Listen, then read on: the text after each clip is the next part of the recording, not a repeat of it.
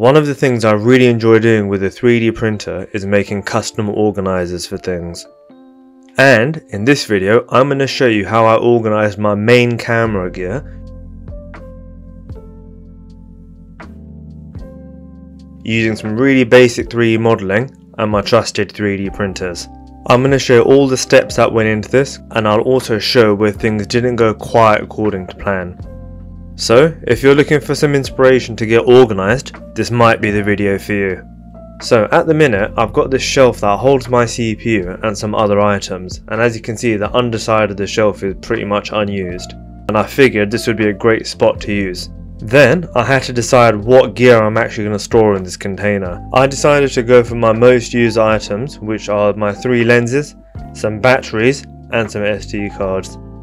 So with all the items ready, the first step was to take some really accurate measurements using my digital calipers, and this will help the modelling process in Fusion.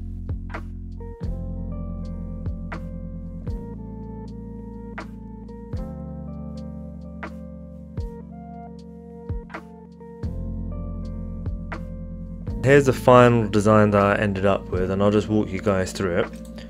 So firstly we've got this sort of mounting plate here, and as you can see I've built in some dovetail joints because I'm planning to print this in parts. We've got 4 screw holes. This is going to help me screw this plate onto the underside of the shelf, and then more dovetail joints into which these attachments will slide.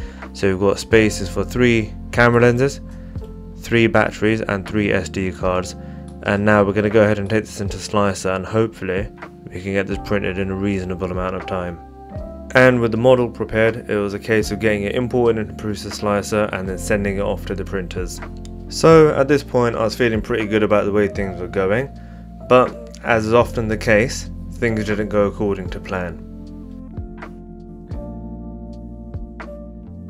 These are some of the first prints that came off, and we've run into a couple of issues. So firstly, if I take one of these batteries, I must have got the measurements wrong somewhere, but there's way too much space around the battery. That's just going to fall out. I had a more snug fit in mind, and that's not it. So we're going to have to go ahead and adjust the space I made for that. And secondly, if you have a look over here, the dovetail joint between the lens mount and the mounting plate is just a bit too lax for my liking, and there's not enough friction. So we're going to go ahead and tighten up that offset as well, and then go ahead and print round 2. After jumping back into Fusion and making a couple of adjustments to the sketch, it was time for round 2.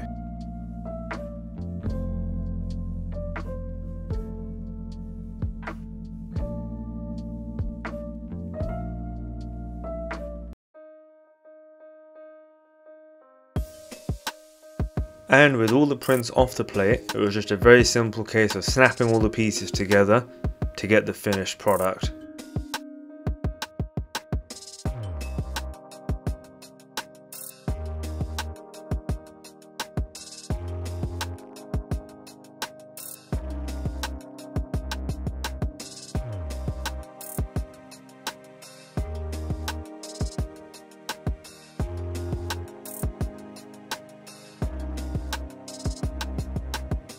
The next step was to make sure that the camera lenses, the batteries and the SD cards also fitted as I had planned.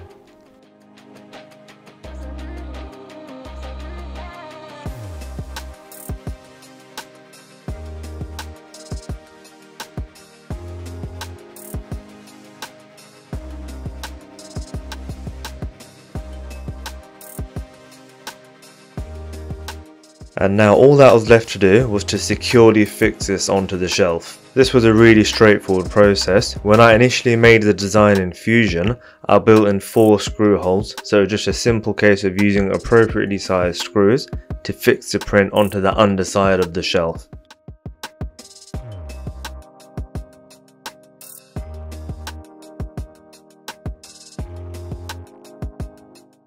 At this point I was really happy with the way this was all coming together, but I would love to hear your thoughts on how you think this project could have been made better, or if there's any further things you think we could add.